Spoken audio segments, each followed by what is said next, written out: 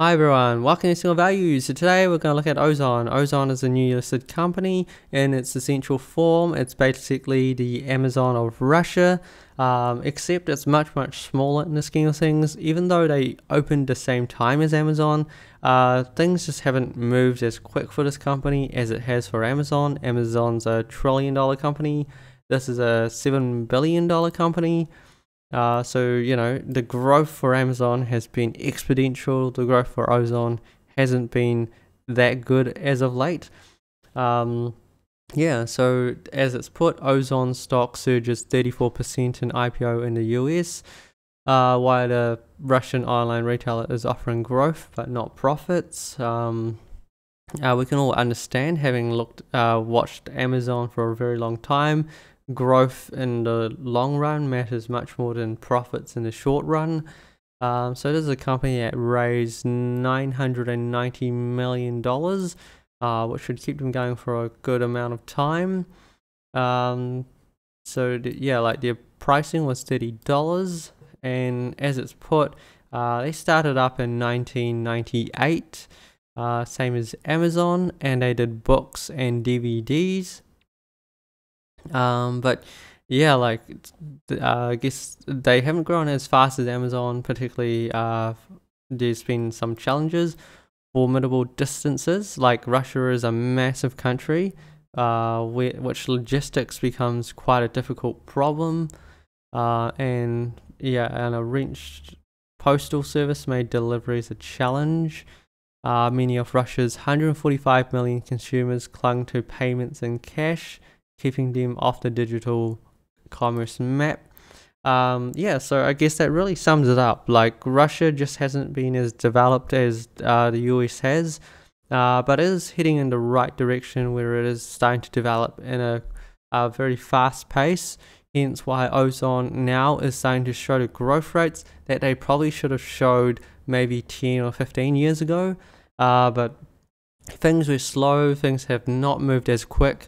We can just consider that Russia just hasn't been as adaptive to technology as much as a lot of Western nations have.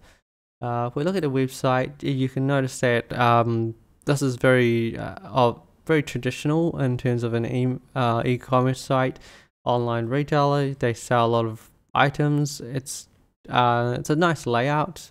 It looks like there's a large variety of choices. What I noticed was they actually put a NASDAQ listed part on their logo. It's actually, I think, one of the first times ever seeing a consumer website actually put it there. Most cases, consumer websites never really make it that obvious that they're a publicly listed company. Though I kind of see that it kind of matters, particularly in Russia, where a lot of websites might actually run scams, or there might be a lot of fraud that goes around. So saying you're a listed company actually just goes a long way in building some credibility with your consumers. It is probably one of the few situations where being a publicly listed company actually is a selling point to your consumers.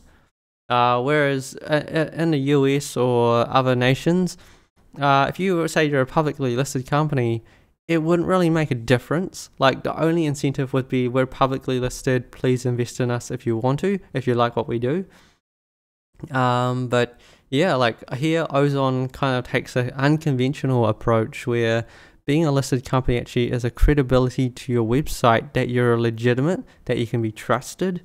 So I thought that was quite an interesting touch.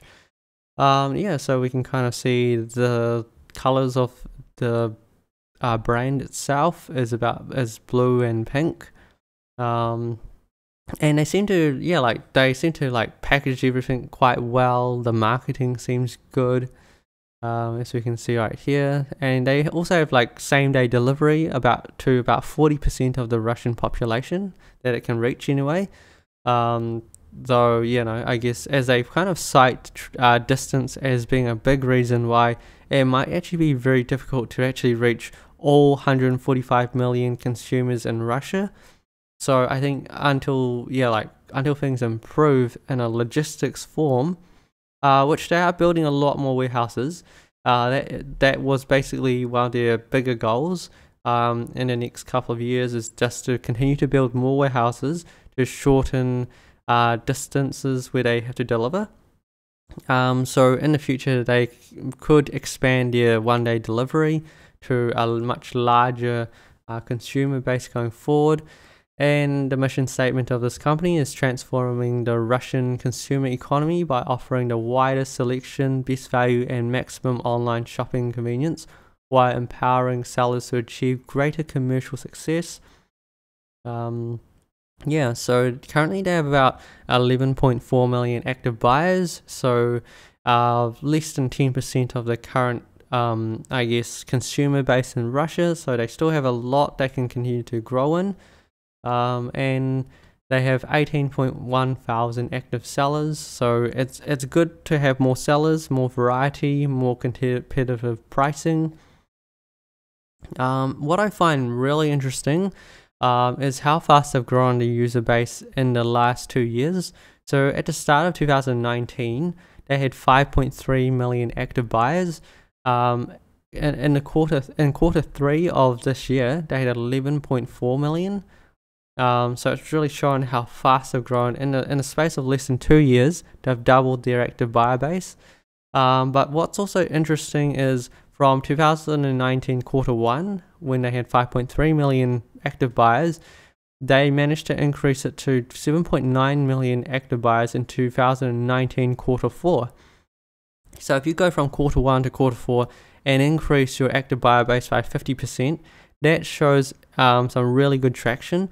And it was also showing that it wasn't just what the events of this year that kind of proved very good for this company, but they were already on a really good pathway to building a great user base to begin with, and this year probably just helped them accelerate that. Also, quarter 4 tends to be a much stronger period in terms of like online shopping or just shopping in general. So I kind of expect quarter 4 for 2020, when they announced their fourth quarter, to actually have an even more bigger increase in the user, active buyer base. So that's also one thing to look out once they release their next quarter results. And also their sellers, the amount of active sellers is also very impressive, how they've increased it in the last 2 years. So quarter 1, they had 1.3 thousand sellers. Quarter 4, 6.4 thousand. Again, in the space of a year, they managed to increase it quite a lot. And in this year, they've even managed to increase it even more, from 6.4 to 18.1. But if we look at the past 2 years, they've gone from 1.3 to 18.1 thousand users in terms of sellers. So I think that really shows this company has basically, in the last 2 years, they've probably done more than probably in their last 18 years or so of being, I guess, an online retailer, in terms of having more products, having more active buyers, and hence why I kind of see the momentum starting to build up for this company, and it's going to continue to be even stronger going forward. As they put it here, for the logistics, they have 12,100 parcel lockers. So if you buy something, they put it in a locker for you, you go and pick it up. Or they have 2,700 delivery couriers. And as it's put, they have over 40% covered for next day delivery. They have a 50, I think it's like 51 million shopping app downloads and 41 million monthly active users. So it depends how they consider that. So that's okay. So I guess it's like so on average over the last 12 months. Okay, so yeah, like I'm not too sure how they get this number, considering as they put the active buyer amount is 11.4 million. So I imagine it's all the people that's ever gone through the website.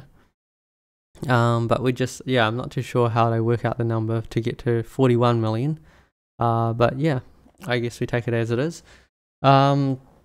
And yeah, like the breakup of their product sales is 25% electronics, 13% home and decorations, 10% children goods, 8% home and beauty, 8% apparel, 7% pharmacy, 7% packaged goods, and 23% of other miscellaneous things. Yeah, if we jump to the financials are pretty decent. Be mindful that these financials are in rubles, so they're not in dollars, as most people might just look at it and think about it in dollars. Like, this company is not producing like billions of dollars in terms of revenues. They are producing 66.599 billion in rubles in terms of revenues. So one US dollar equals about 76 rubles. So if we divide that 66 billion by the 76, we get about 876 million in revenue for the 9 months. And for the full 12 months, it was about 789 million for the full 12 months last year. So they're growing very quick this year.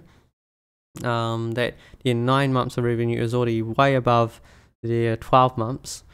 And from 2018 to 2019, they grew about 60%. Whereas from the 9 months from 2019 to 2020, they're growing at about 70%. So their revenue base is much larger and their growth is even quicker. So it really shows the momentum going for this company. Also, this year probably contributed to more people buying online. So it also helped accelerate this company's growth. And as they are still making a loss. So if we do a quick calculation of about 12.8 billion divided by 76. Yeah, so they're roughly losing about 168 million for the 9 months. Which isn't too bad, considering this company raised about 990 million not too long ago. Well, basically in its IPO. Then yeah, I think they're in a good shape. If we look at their cash that they had at the end of September, it was still a decent amount anyway. 67 million. But of course, at their current burn rate, they really need to raise cash, hence why they've become a listed company and tried to raise about $1 billion. Yeah, so looking at the revenues, looking at their losses, I quite like the growth. The losses aren't as bad. And like one company I'd really compare it to was like Jumia. So Jumia is a company that is operating in Africa, and I guess you could also call it the Amazon of Africa, though the revenues aren't great. They are horrible in a sense. They are backwards. From 2019 to 2020, the revenues for the third quarter went from 40 million to 33 million euros. So this is also in euros. They are a German-based company operating in Africa, so that hence why it's in euros. And for the 9 months, they went from 111 million to 97 million. So the revenue is not only not growing, it's actually gone backwards. And they are also losing quite a lot of money as well. Yeah, in the for the 9 months of 2020, they lost about 109 million euros. So to make that same comparison, this company is losing just slightly more than Jumia in terms of losses, but their revenues are basically probably about 6 or 7 times higher. So revenues are 6 or 7 times higher. They're growing at 70%. And the loss is only slightly higher in terms of a loss than what Jumia is reporting. And Jumia currently has a valuation of $3 billion. So if you did a math around this, clearly there's a mismatch in terms of valuations. Jumia is either too high in its valuation, or Ozon is too low in its valuation.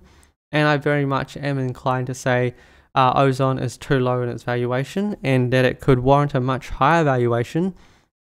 Now, I kind of see Ozon probably more of a $15 to $20 billion company, though it kind of does take time to really recognize what this company does, understand the financials.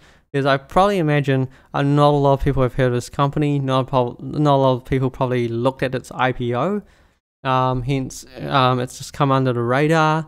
Though I think things like this happen all the time, like Palantir, like they listed about 6 weeks ago. Their share price was around $9, and then it is now closer to about $29. So things just change in the space of like several weeks. So I think same thing will probably happen with Ozon. A lot of people just probably haven't had it on their radar, they haven't watched it, but I think this is also a good, clear opportunity where this is a decent company that probably deserves a higher valuation. And yeah, as we kind of witnessed with Palantir, market doesn't get it right at the start, but it usually gets it right closer to the end. And well, not the end of everything, but just more in time it gets it right.